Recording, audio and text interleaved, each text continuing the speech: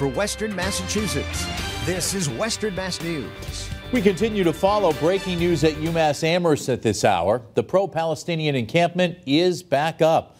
Good Tuesday evening and welcome to Western Mass News. I'm Chris Pisano. And I'm Abby Carnevale. The protesters' resurgence comes just a week after an encampment came down after UMass Amherst officials said tents aren't allowed on campus. Western Mass News reporter Wesley Days is live from campus with more. And Wesley, what are you seeing right now?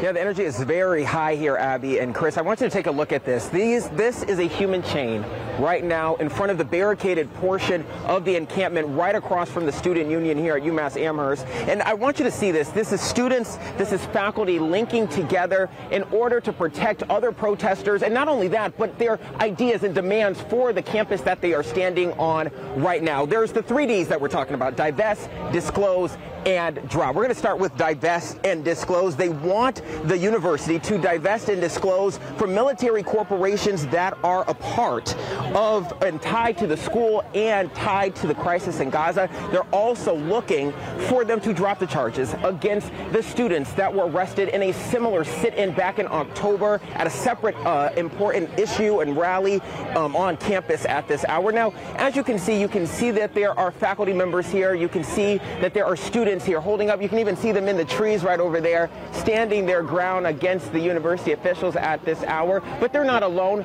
Parents with their children are here. Listen to why they said they made the trip to UMass Amherst's campus.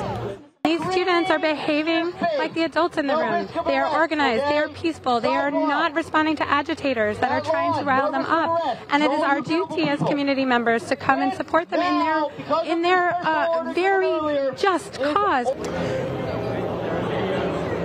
Yes, and now at the same time we're hearing from those parents. We're also told that a conversation is going on across this campus at this hour between university officials and negotiators backed by pro-Palestinian protesters at this hour. But now we're still hearing from UMass in itself. We're hearing from a spokesperson that delivered this information into our newsroom that you're seeing on your screen right now. They say, quote, earlier today a group of demonstrators constructed an unauthorized encampment, including wooden barricades on the south lawn of Student Union in violation of university policy. The demonstration response and safety team notified those present that while they could stay and continue to demonstrate, as is their right, unauthorized structures must be removed. Along with establishing the encampment, demonstrators issued a set of demands that included both previous demands to which the university has already responded and new demands that include abolishing the board of trustees and severing academic ties with select partner institutions. Meanwhile, Western Mass News just got off the phone with an